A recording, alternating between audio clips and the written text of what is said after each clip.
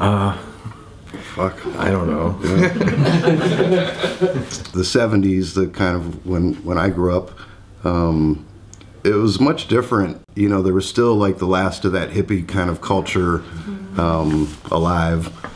Cell phones and internet and all that stuff. So kind of more organic. I was just gonna say that organic. It was very earthy. I can tell the time that I pissed him off because because we didn't fight. We didn't have a lot of issues with like most brothers have. Where I didn't pick on him too much. I can think of 2 things that I did to him. And they're not that big a deal. One was getting him to French kiss this older girl when he was really young. I remember that at the park. Yeah. No, it wasn't at the park. No?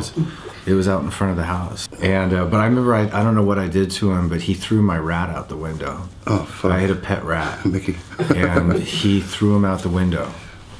And 2 days later, the rat showed up on the back porch. He was a very smart rat, and he was like the family pet. And he didn't have a cage; he just wandered around the house. And he was very cool. Yeah, we couldn't. And so, but he threw him out the window. I don't know what I did to piss him off, but other than that, you know, I mean, we never really had any what you call issues, you know. Yeah, I guess on my end, I can remember at some point you went on tour and left me your apartment. Oh, yeah, I was gonna kill you. Yeah, and so anyway, I had a party over there. A lot of friends. I was hanging here. out. I was in Japan. Oh, you were in Japan? Yeah, first trip to Japan, and I loaned him my apartment. Yeah, and so he had this little apartment off the Sunset Boulevard Strip, and I had a bunch of friends over hanging out. At the time, there was already some little kind of like signatures on the walls with maybe some stupid,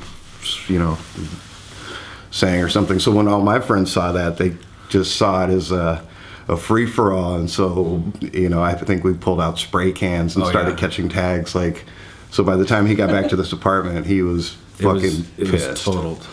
It was just spray painted. But not even like art, just fucking tags and just just like 16 something, 17. Yeah, I should have known better. I mean, all things considered, I was like, oh yeah, cool, you can take care of the apartment. I didn't think anything like that, Maybe he'd bang some girls or something. I did that. Of course, right? By the time I ended up moving out of the apartment, we had to jump out the windows. We could never let the superintendent see that apartment. We just got out of there. I let him eat the fucking security deposit. Threw everything out the window and left. That chick, Angeline, lived in the building. Yeah. She's the most famous nobody in LA, the precursor to Paris Hilton. Yeah. She used to have like billboard campaigns. Her on the pink Corvette was like always her trademark or whatever. She's still around. Oh yeah? Yeah, she updates her Corvette. Yeah, every year they drop a new model. Every few years she gets a new model, yeah. She's crazy.